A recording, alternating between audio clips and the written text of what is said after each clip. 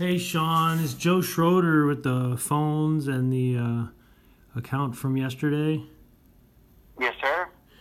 Well, you set a VIP appointment for Saturday, but I don't understand because you had gotten out of the back 2 tablets and an iPhone. It was all set up, ready to go. Told me the account spending limit was $12.50. Later, they said it was $150. They got my initials on all the agreements and signature on the tablet. Then they said, "Oh, we can't do the deal." You had told me I was walking out with no payment, no out-of-pocket expense today, and it was all being billed to my next bill. No, there's no way we can bill it to the next bill. I wouldn't have said that. The only time I said anything about no out-of-pocket would have been on the accessories.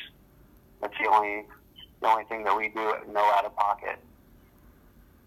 I wouldn't have mentioned any prices other than what were out on the floor because I didn't look at.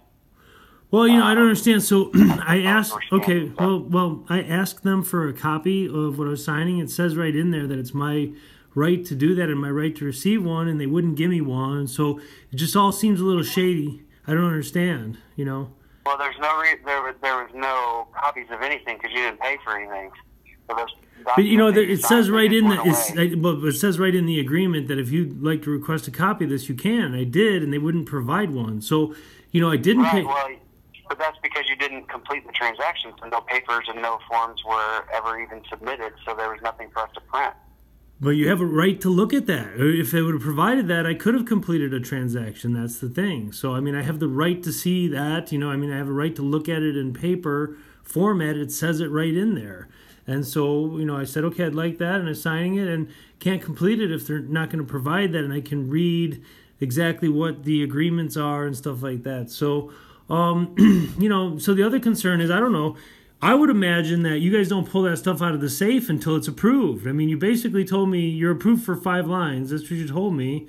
And approval doesn't mean you can have 5 lines. I can have 5 lines anywhere. I can go and get 10 lines. We're, on the IRS documentation, we're a $500,000+ per year company in revenue.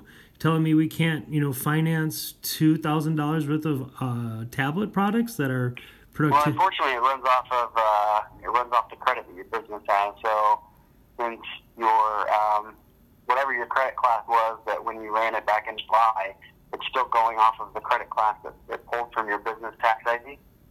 Well, unfortunately, back then they did the same thing. Let me interrupt you, Sean. Let me just time out. Let me interrupt, Sean. Let me interrupt you real quick because that's a good point. They did the same thing back then. A new employee who's never done anything before, the manager leaves, and they spend a couple hours there, and the account spending limit says $12.50, but at the end of a half hour after the manager has left, suddenly the account spending limit says $150. Now, if that don't seem fishy to people, and now it's twice in a row that's happened at a Sprint store.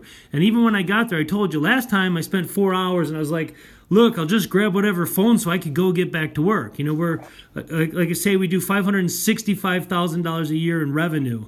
I don't have 4 hours to spend at, we do more than a GNC location does. So that was my point. Are you still there? Yeah, I'm still here. Here's the problem. You guys were only approved for 5 lines. Just because I grabbed something out of the safe and I said you can get them does not have any effect on any down payment. It runs off of your credit class with your business. So, unfortunately, there would be no way of me knowing whether there were a down payment until we went to scan the phone. Okay, if you say that, I believe you. That's fine. That's right. Fine. It just doesn't seem to. It just seems weird.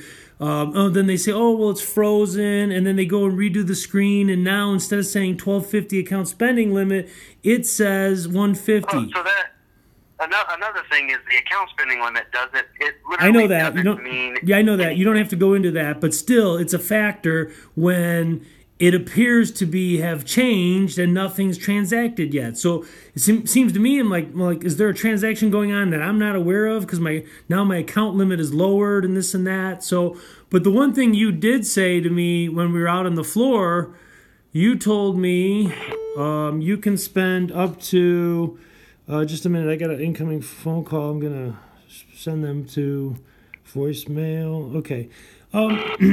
So anyway, I mean, the deal is we need additional stuff. Are you still there? Yeah, I'm still here. You're cutting in and out. Not a problem. That's not me. It's the speaker. Yeah, the speaker's cutting in and out. I hear you. It's just convenient for me to have it on speaker. The deal is we need additional stuff, and I'm probably going to go elsewhere because I don't, it just doesn't seem. So I know you can call credit.